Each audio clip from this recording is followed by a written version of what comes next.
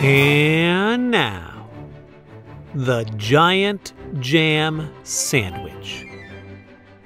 Story and pictures by John Vernon Lord, with verses by Janet Burroway.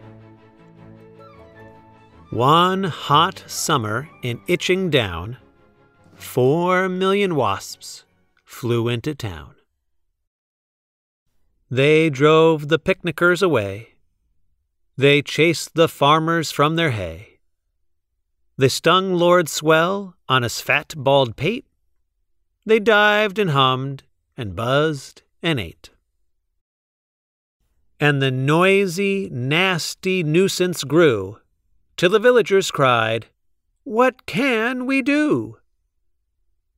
So they called a meeting in the village hall, and Mayor Muddlenut asked them all, "What can we do?" And they said, "Good question." But nobody had a good suggestion. Then Bap the baker leaped to his feet and cried, "What do wasps like best to eat?"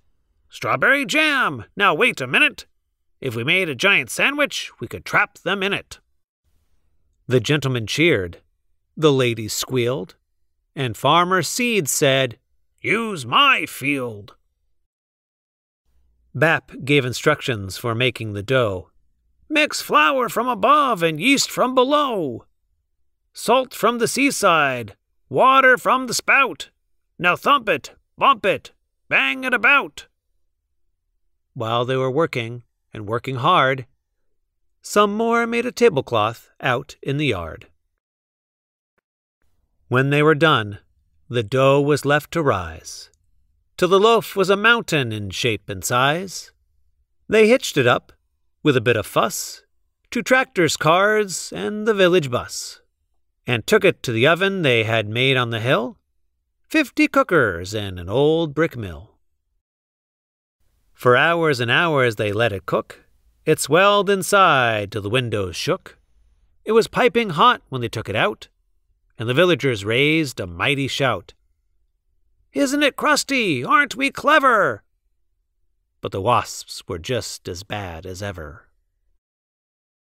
The loaf was left to cool, and then the people watched while 6 strong men took a giant big saw and sliced right through. Everyone clapped, and they cut slice too. The village bus, they all agreed, would spoil the fields of Farmer Seed. So 8 fine horses pulled the bread to where the picnic cloth was spread. A truck drew up and dumped out butter, and they spread it out with a flap and a flutter. Spoons and spades, slap and slam, and they did the same with the strawberry jam.